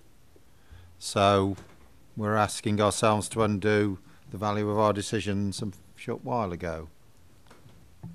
To come back, yeah, I'm still totally unclear as to what the special circumstances are, because I haven't heard a specific argument what these extra special circumstances are to go against our current. Any other members like to contribute? Councillor Steptoe. Thanks, Chair. When we're talking about extensions to this property, would things like conservatories, that sort of thing, be allowed in this particular instance? Yes, if we were to allow this application, it would enable the ability to construct conservatories as well in any form of extension. Just to maybe come back as well, just on the queries coming up with regard to the imposition of the condition from the 80s, it is something as well that we carry on to the current day, as been evidenced by the previous application. It's something that has been written, although we've got obviously the planning practice guidance, material consideration and what's written into that. Equally, a material consideration is our policy, and our policy still to this day requires us to remove PD rights when we're permitting new build properties in the Greenbelt. Another thing to sort of mention with regards to the permitted development fallback is when we're considering fallback positions, we need to have clear understanding that it's realistic likelihood of that PD fallback being actually put in place on the ground. We haven't had any lawful development certificates submitted to suggest any outbuildings would be constructed or any argument on that basis sort of put forward to us. So it's not clear to us that that's got a realistic prospect necessarily of being imposed on the site. Okay. Chair, could I just ask, excuse me, this is a fairly isolated property. The surrounding properties, do they have the same permitted development rights removed? I won't know specifically without being able to look up sort of individual properties, but commonly what's happened is it's new build properties in the Greenbelt from around about the mid to late 80s. That's when we started imposing those kind of conditions. So properties that would predate that kind of time are unlikely to have those kind of conditions restricted on them. I don't know if that helps in terms of era of the houses you might be referring to, but it is commonly from the mid to late 80s that we started putting that condition on replacement dwellings in the Greenbelt. One more time. Just come back on that. So if I've got that right, this is a fairly new build. If it was the original building, we wouldn't be having this discussion. Yes, the original building is unlikely, obviously depending on its age, I assume it is, yes, yeah, no, but unlikely have had that condition put on it. Okay, members. Councillor Ianu put forward a case for approving this, but at this moment in time, it's the refusal that we've got in front of us on the table. So we'll go to that. So 8.3.6, there is a recommendation for refusal on Greenbelt grounds. Those members in favour of the refusal, please indicate.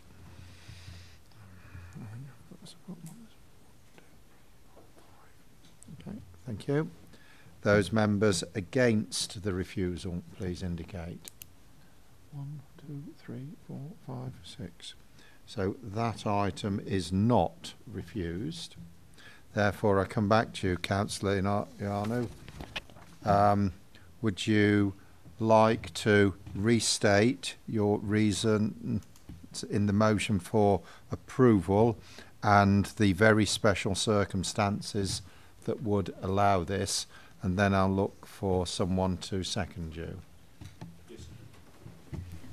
Chairman, I can only reiterate in my conclusion from my speech earlier that the current dwelling site was a replacement dwelling for the original farmhouse, which was constructed prior to 1948. And it must follow that as the original farmhouse dwelling was constructed before the Planning Acts were introduced, permitted development was not restricted.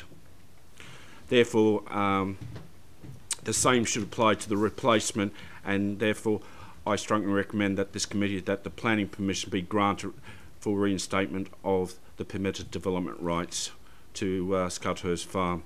My motion, therefore, could you outline something? Could you further expand, please, as to which elements of what you've just said illustrate the very special circumstances? I would say that based on the historical position,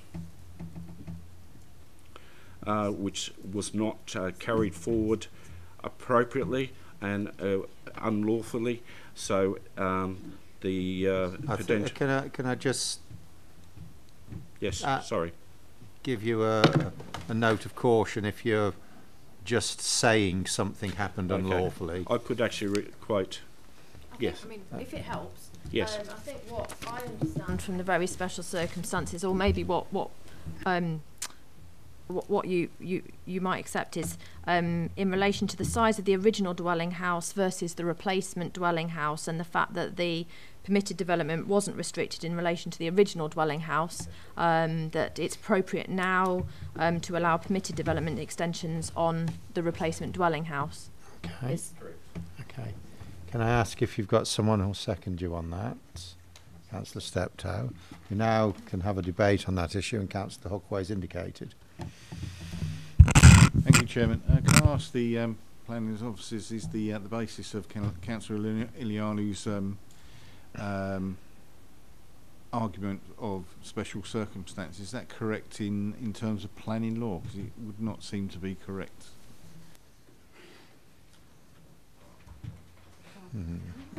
Opinion in law. In terms of looking at very special circumstances, we're obviously trying to make it needs to be as unique as it can be to ensure that we're not setting a precedent throughout the district. I think if we were just looking at the fact that it was a replacement dwelling alone, there might be concern, but I think we've built a little bit more on that by referring to the fact that the PD was not restricted on the original, the fact that the replacement is actually no larger than the original property and didn't perhaps have its PD added, which some do now. A lot of properties replacements that we get in now, they actually add their PD in terms of their actual rebuild. This didn't happen to that property at that time, so I think we can perhaps, I think we've built on that a little bit more in a very special circumstance, and I think we could go with that. Okay. Right, members, we have a motion for approval on the conditions outlined by the officers and the very special circumstances outlined and duly seconded. Those members in favour of the approval, please indicate.